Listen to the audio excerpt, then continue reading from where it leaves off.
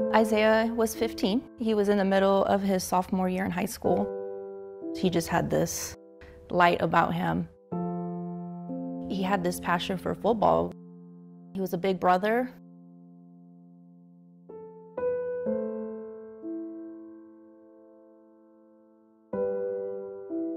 I get notification from a family member that there's a picture of Isaiah passed out circulating on Snapchat. And I said, well, what happened? They're saying that he took a pill. You know, he went to go lay down and he just wouldn't get back up.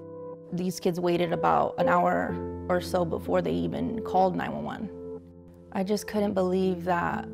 Why wouldn't you call 911?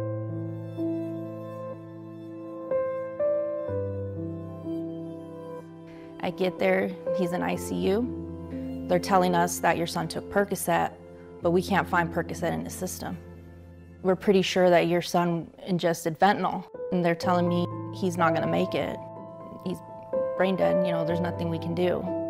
Your son is dying. We're not gonna be able to bring him back. I held him, kissed him, and I just told him, like, you know, I love you no matter what. You didn't deserve this.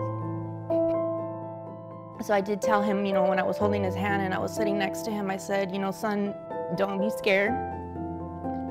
And it's okay if you want to let go.